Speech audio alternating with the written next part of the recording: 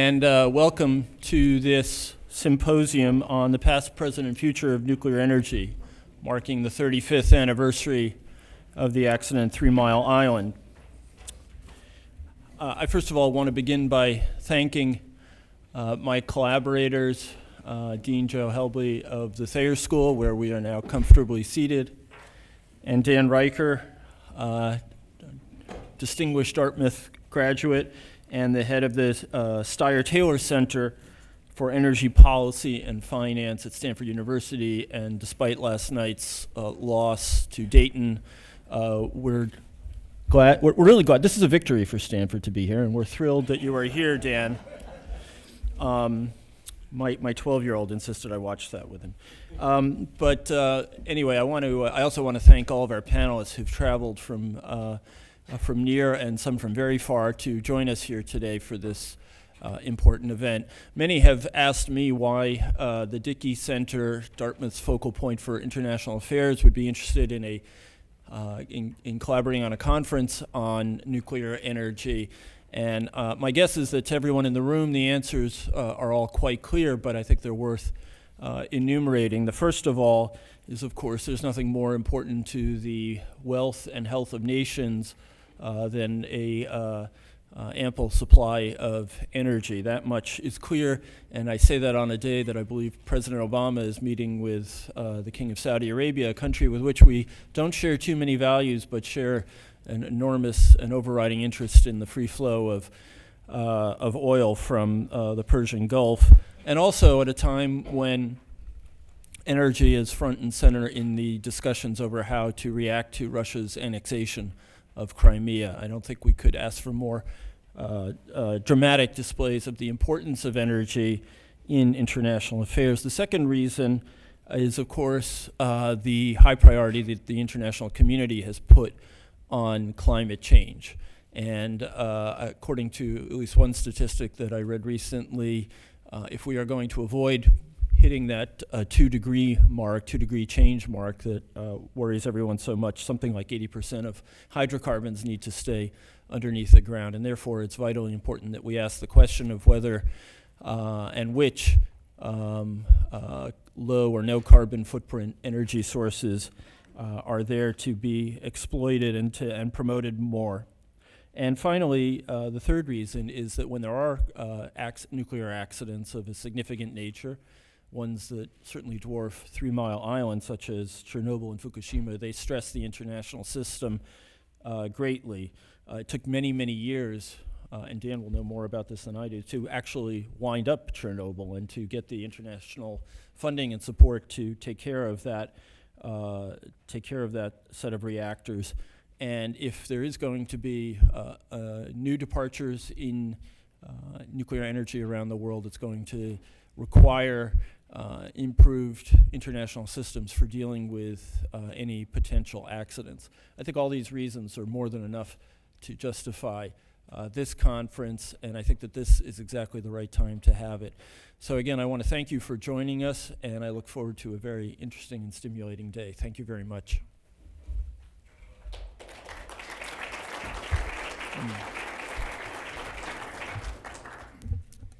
Thank you, Dan. Greetings, President Hanlon, and good morning to all of you. I'm so pleased to be here this morning at Dartmouth, my alma mater, representing the Steyer Center for Energy Policy and Finance, a joint center of the Stanford Law and Business Schools. For better or worse, I came up with the idea for this symposium last fall. I'd recently come across my materials from the President's Commission on the accident at 3 Mile Island and realized that March 28th, 2014, today, was the 35th anniversary of the Pennsylvania accident. I wrote President Hanlon suggesting that Dartmouth mark the anniversary with a symposium. And to make a long story short, here we are today with lots of hard work by many in this room. But the real reason we're here today at Dartmouth is John Kemeny. He was a remarkable man, Hungarian refugee, research assistant for Albert Einstein, Manhattan Project scientist, eminent mathematician, co-inventor of the computer language BASIC, and of course, Dartmouth president. You'll hear stories from folks who knew him well, including President Hanlon. I have two quick ones. First, Not long after President Kemeny was named chair of the 3 Mile Island Commission by President Carter, I decided this was my chance to go to Washington. I was finishing my senior year here at Dartmouth. I thought maybe I'll write President Kemeny a letter. You students remember what letters are, right? But I thought, what the heck, maybe I'll just stand in the president's parking place behind Parkhurst. It was a cold day, and I shuffled around trying to stay warm. President Kemeny finally emerged and was walking quickly toward his little blue Fiat, puffing his ever-present cigarette when I popped the question. To be honest, I can't remember his precise words, but they weren't exactly encouraging. So I phoned my mom. She said, if you really want a job, you better get down to Washington. In D.C., I'd knocked on the door of the commission and mentioned that I'd spoken to President Kemeny.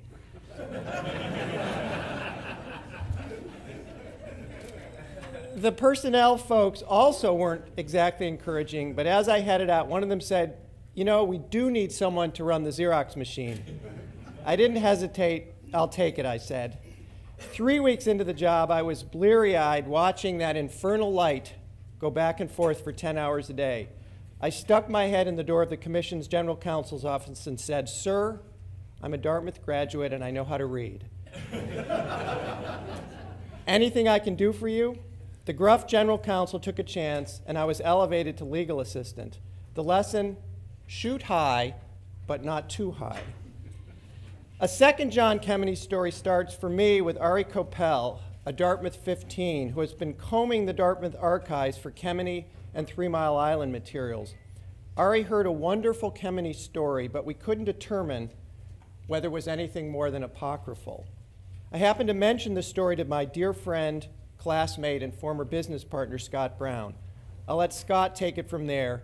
In a note, he wrote, I had dinner with President Kemeny 3 or 4 times after we graduated when I would come back up to Hanover. On one occasion, he described how he started at Los Alamos. He had been working at Princeton for a short time after immigrating. The Defense Department recruited him to work on the Manhattan Project and gave him travel instructions to Los Alamos after his security checks had been completed. They gave him tickets to Santa Fe with additional instructions to wait on a certain corner outside a coffee shop for an unmarked bus that would pick him up and take him to the Los Alamos lab. He was not to speak to anyone about his destination or his employer. His entire mission was top secret, and he should not divulge details to anyone. He arrived in Santa Fe and went to the designated street to wait for the bus. He was an hour early, but didn't want to miss the bus, so he waited on the corner.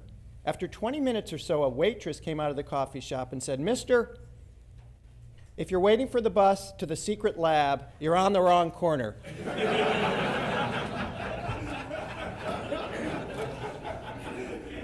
Go wait over there.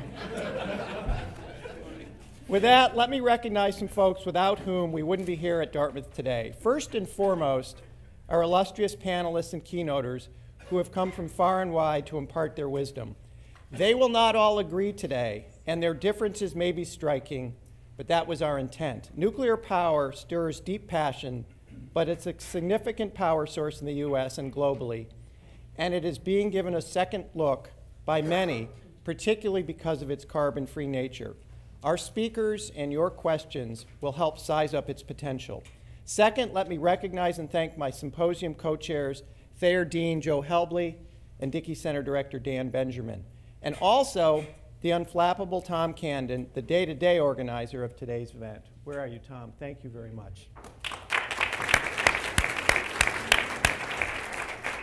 Third, let me recognize all of you for spending your Friday with us. I'm hopeful you'll find it worthwhile. I urge you to approach the day with a willingness to listen, learn, and ask hard but respectful questions. And finally, I have to recognize my dear daughter, Haley Reicher, a freshman, she's up there, whose proud dad can't help but note that she had the lead role in the recent production of Spring Awakening at the Hopkins Center.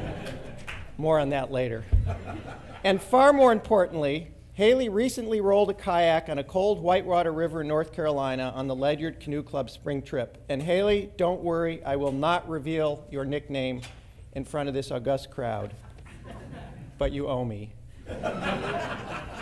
with that, let me turn things over to Dean Joe Helble of Dartmouth's Thayer School of Engineering. Thank you.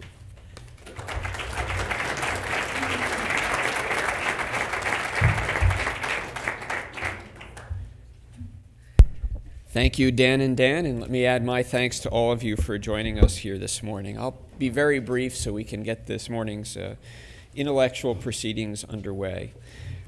The Thayer School of Engineering has chosen over the past 7 or 8 years energy as one of 2 core areas of focus, intellectual activity, and faculty and programmatic growth.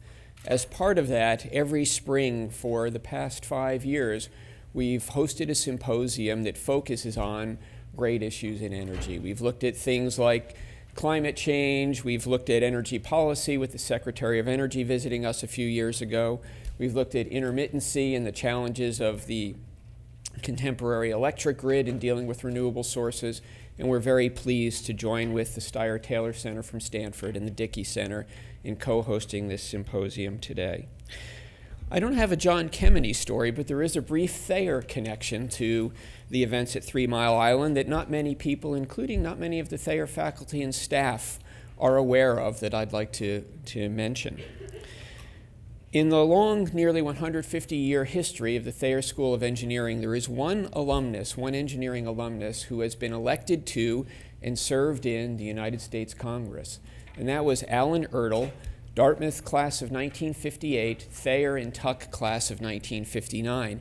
It turns out that Congressman Ertl was elected to Congress in the House of Representatives, representing the district in central Pennsylvania where 3 Mile Island sat, and he was the member representing that district at the time of the accident. Now, I've subsequently met him in the course of my conversations with alumni that I'm privileged to have as part of this job. And we had a long conversation about the benefits at that moment in time, in that place, of having a technical background and being able to translate between the investigation, the investigators, the media, his constituents, and present an unbiased but understandable view of what was happening. And so Thayer, in a small way, in the School of Engineering here at Dartmouth, played an important role in understanding what happened at that point in time. With that, let me simply conclude by saying it's a privilege and a pleasure for me to introduce the first speaker this morning, and that is Dartmouth's 18th president, Philip J. Hanlon. President Hanlon, as many of you know, is a graduate of both Dartmouth and Caltech. After a brief postdoctoral fellowship at MIT, he did something that's unheard of in academic circles.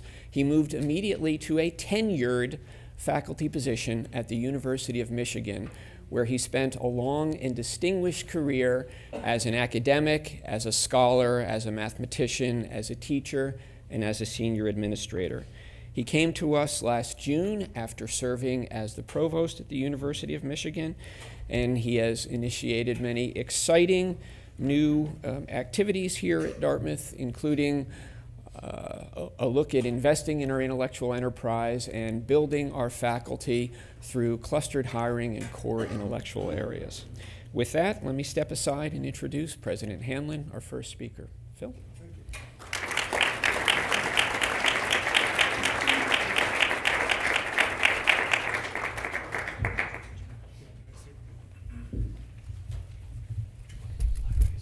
Okay.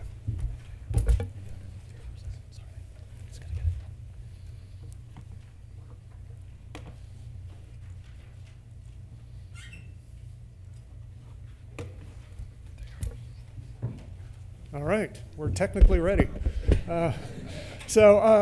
This is a great honor to be here, and thanks to all of you for joining us for this exciting event. I especially, of course, want to thank the Dickey Center and the Thayer School and the Stanford Steyer Taylor Center for Energy Policy and Finance, and also Dan for his leadership in pulling this all together. And Dan has many, many accomplishments.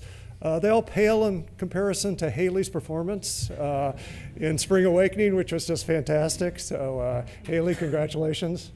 I would also, I'm going to be talking about, from a sort of personal connection, one of my heroes and most distinguished predecessors, John Kemeny, and I would like to point out that Jenny Kemeny is with us today. So, Jenny.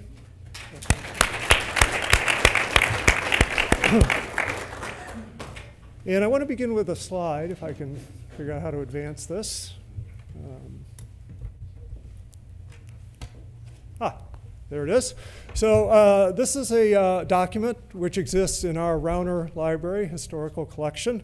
And you know, I'm not going to explain in detail what this is, but there's one important thing you need to know, is that it's a derivation of a set of equations which was begun by Albert Einstein and then corrected by John Kemeny. So I offer this just so we can stipulate right at the start that these Dartmouth presidents, particularly those who are mathematicians, are really smart. All right, so I want to begin my story close to here, where Gail and I currently reside, 14 Webster Avenue, and a call that occurred on April 9th, 1979 at 10 p.m. And John Kemeny was the president residing there, and he answered the phone, and it was the White House. A call you don't get very often. And the call was to inform Kemeny that he was on the short list of candidates that was being submitted to the President of the United States for consideration to chair the President's Commission on the accident at 3 Mile Island. Now, you know, no one is really prepared for a call from the White House, and so he admitted there was a certain heaviness to this moment, and he ended the call with a request, which was, can I sleep on it? So in hindsight, that was poor choice of words, because he reported later that he didn't sleep a wink that night. But before going forward with the story, I'd like to step back. I'd like to reset back to many years earlier. In 1940, John Kemeny escaped the Nazi occupation in Europe. Kemeny's family fled Budapest for New York City, and John entered high school knowing not a single word of English. 3 years later, he graduated at the top of his class. He was accepted at Princeton, where he went on to study mathematics.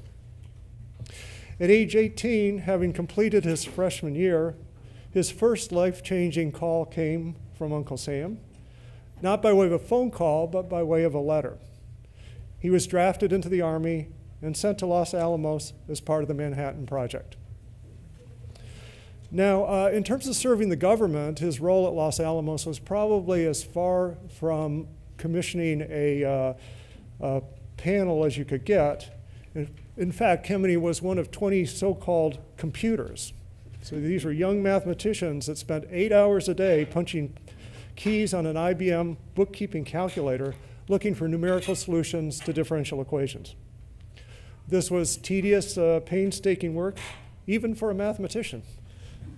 It took 2 or 3 weeks of 8-hour days, 6 days a week to just get one single result. So I mention this in part because there's another historic anniversary coming up very soon. And that is that at 4 a.m. on May 1st, in a few weeks' time, we will be celebrating the 50th anniversary of turning on the computer which supported BASIC. So that was the start of BASIC, the 50th anniversary of BASIC. And BASIC, as you know, I probably know, was created by John Kemeny and Tom Kurtz with an audacious vision, a vision that at that time was just hard to imagine. That is that computing should come to everybody. So computing should be something that every person does. And indeed, when I attended Dartmouth in the 70s, every undergraduate touched computers. And in speaking to my friends that went to other places at the time, they were stunned that that was the case. So as I said, this is the 50th anniversary of BASIC, and again, one of John Kemeny's amazing pioneering feats. In speaking of his time at Los Alamos, John noted that in the 70s, one undergraduate working one afternoon using a time-sharing computer could work as many differential equations as the Los Alamos team did in a whole year.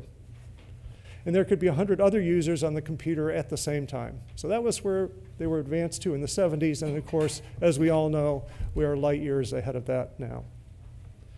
So in some sense, as Dan made the point, John Kennedy was present at the very inception of nuclear power as a tool, and puts his later service on the Presidential Commission in a bit of fuller context. Returning to Princeton after the war at age 22, a year before he earned his PhD, so you can see he was sort of a fast mover through the academic world, John became Albert Einstein's mathematical assistant. Once asked why in the world Albert Einstein would need a mathematical assistant, John just smiled gently and said, well, Einstein wasn't very good at math, as we see. But John certainly was good at mathematics, and he went on to teach math and philosophy at Princeton until 1953, when Dartmouth was lucky to have him join the faculty here. And eventually, of course, you know the story. John became president of Dartmouth College in 1970 and served there until 1981. And his tenure would be notable for many, many things, including Dartmouth's transition to coeducation and, of course, making Dartmouth the true pioneer of student computing. So let's go back now to that night, April 9th, 1979, that sleepless night in the president's house. And if John was a night owl to begin with, which he was, a call like that would ensure that he would see the sunrise wide awake, and he and Jean did. The next morning, he called David McLaughlin, who was then chair of the Board of Trustees, and discussed and reported on this potential offer that he was going to get. And at the end of the conversation, McLaughlin told Kennedy, look, we don't know if you're going to be picked, but if that famous call comes saying that you are the man for the country for this important job, you're going to forget all the cons, and you're going to say, yes, Mr. President. And of course, the very next morning, just such a call came, asking if John could be at the White House by 4 p.m. And just as McLaughlin predicted, the answer was, yes, Mr. President, followed by, is it possible to get from Hanover to Washington by 4 p.m.? The answer was yes, but just barely. He arrived at 8 minutes to 4. And so that was the whirlwind selection process.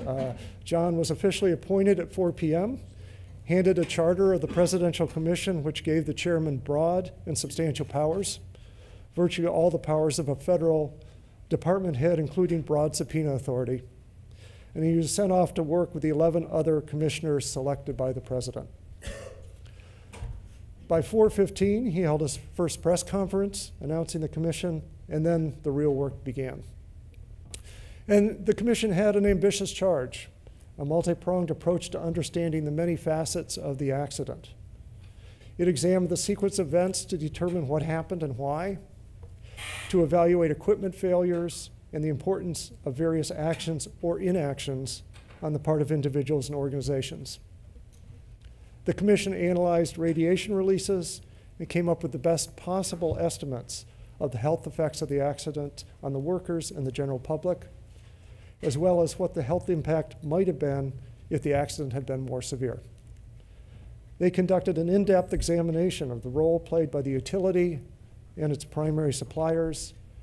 They looked especially closely at the training given the operators and the procedures at their disposal. At the request of the president, the commission looked at the efficacy of emergency plans in place by way of the utility, state, and local government and federal authorities. They examined media coverage of the accident, trying to sort out whether errors in media accounts were due to ignorance or confusion on the part of official sources or the reporters themselves. Unfortunately, they didn't have social media they had to deal with.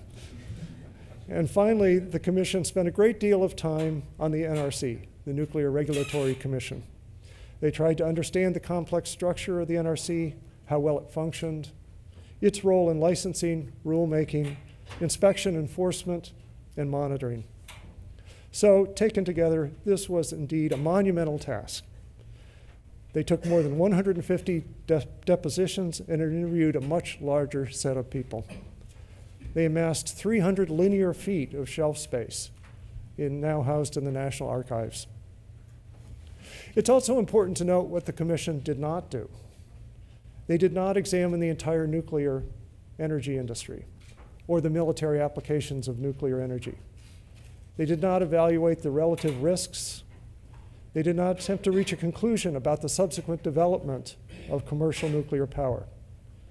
John and his fellow commissioners felt very strongly that their charge was to look at the accident in all its complexity in order to improve the safety of existing and planned nuclear power plants. A limited scope, perhaps, but already enormously challenging. This, they viewed, would be the proper discharge of their responsibilities, and in a larger sense, the proper legacy of the 3 Mile Island accident. So I will leave it to you and your debates today to consider the relative merits of the Commission's work. I can tell you that the public reception to the report was very positive, and Dartmouth supported its president in devoting a brief part of his tenure to national service. And on a more personal note, I think it's important to remember that John wasn't a nuclear power expert when he agreed to lead the commission. And he would likely not consider himself an expert when their work was concluded. And he would be the first to admit as such. He understood that it's important in leadership to be aware of your limitations, what you're not expert at. And I can report, as Dartmouth president, that if you ever forget this lesson, there are people constantly here to remind you of how little you know. But that's not what the President of the United States was looking for in a commission chair. He wanted a towering, respected intellect who could work through the multifaceted problems.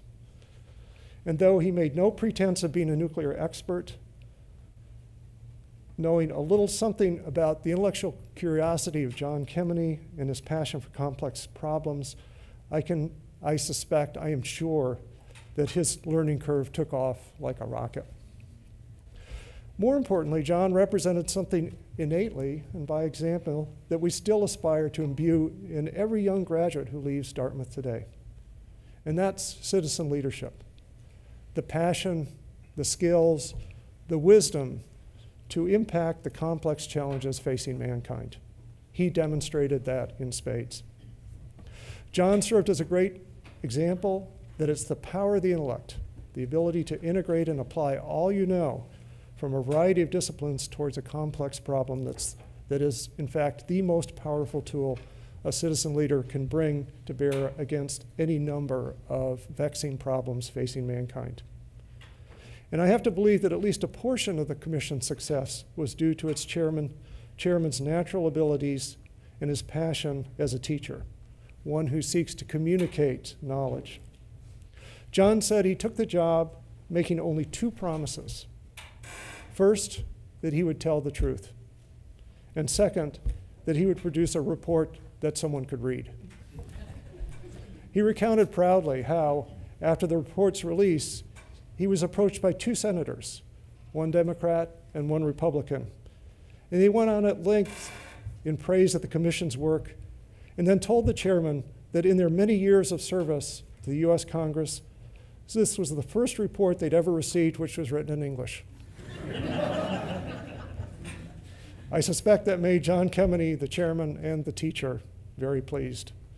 And just as he would be pleased that the lessons learned from 3 Mile Island, lessons he pursued with great intellectual honesty, are still relevant to larger issues in the field of nuclear power today and going forward. I'm certain he would tell us that there are lessons yet to be learned, and he would be proud of this gathering here today. So thank you very much. Thank you all for coming, and please enjoy the discussions going forward. So thank you.